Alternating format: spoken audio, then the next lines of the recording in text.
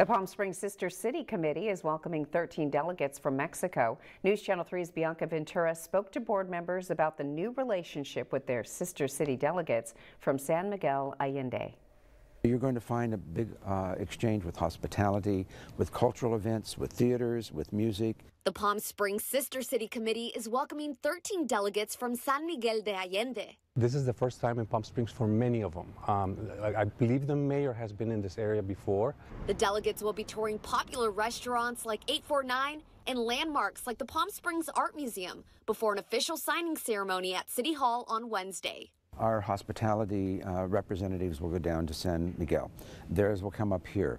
We will learn mutually what others are doing and how we can kind of incorporate what they're doing, and they can incorporate what we're doing. What's successful, what isn't successful. San Miguel de Allende was selected by the Palm Springs Sister Committee because of their similarities. They have a film festival, we have a film festival.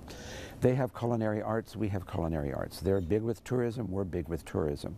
Along with tourism and the arts, the partnership between the cities will also benefit education, which is why Mexican delegates are touring Cielo Vista Charter School Tuesday. Students can have like a pen pal in Mexico. And after the signing, Palm Springs delegates will be making a trip of their own. We have yet for our mayor to go to San Miguel, and we will have a similar signing of the partnership agreement in San Miguel, just as we're having here in Palm Springs. The city of Palm Springs has reviewed the proposed agreement and approves of the new Sister City program. Mayor Grace Garner and the rest of City Council will be in attendance for Wednesday's signing. Who do you think is really going to benefit the most? I think our communities, both our communities, the community in Palm Springs as well as the community in San Miguel de Allende, because when there are exchanges, there's a lot of learning that takes place. The signing is also open to the public. In Palm Springs, Bianca Ventura, News Channel 3.